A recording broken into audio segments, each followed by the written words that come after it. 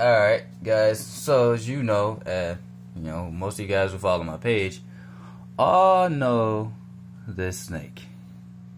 And if you're not used to seeing this snake, this is my boy Taco. Taco is a Indonesian Sumatran king cobra.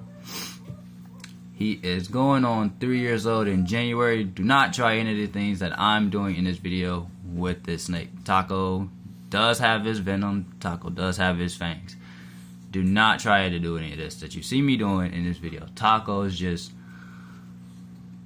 realized that I'm not food nor a threat to him, so he's very reluctant to either hood up nor bite.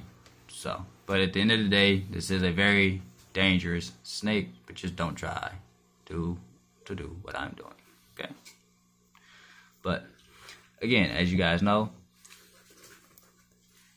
Taco is, like I said, Taco's almost 3 years old. He's pushing 10 feet long too.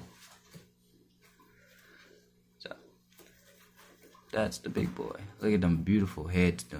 His head scales is, outside of his color, his head scales is probably the best part to king cobras, in my opinion. Like, look at that.